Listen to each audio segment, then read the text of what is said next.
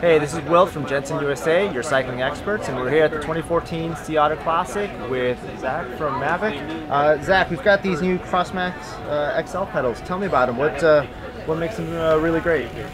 So Mavic and Time came together in a partnership about this time last year, with Mavic relying on the Time company to help us develop our own range of pedals.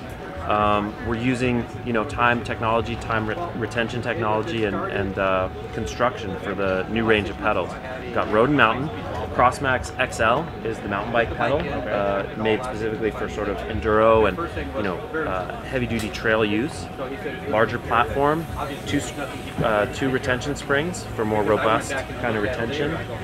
It's the ATAC time retention design, so no surprises there. Good biomechanics, excellent mud clearing ability.